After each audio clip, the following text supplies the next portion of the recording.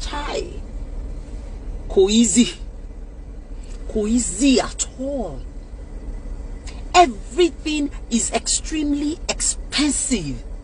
Whatever you buy in the morning, to ba fe ra afternoon, it is double the price. If you run a shop, no sales, you just be on gen from morning till evening. Ariwo gen here go on your lorry. Getting home now, inverter is off. They said, Mommy, there is no gas. Mommy, kusi pepper. Mommy, there is no water. Even if you buy in bulk, you will finish it and you want to stock up again. Iye tomara, omati di triple. Not to talk of people that are working. Owo to fi wo moto every day. Salary won gone. Finished. How do you want them to survive?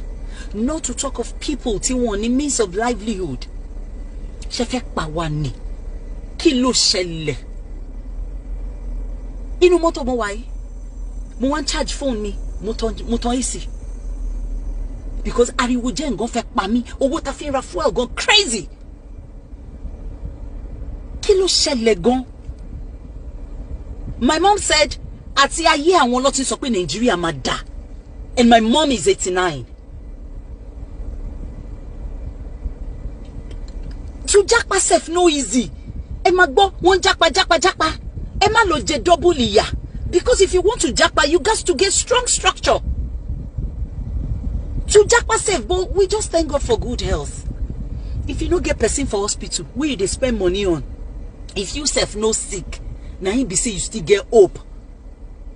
Because that sickness, that sound health is very, very important now. That is what we should be fighting for. To have, to own. That is grace. Let's just be hopeful and praying.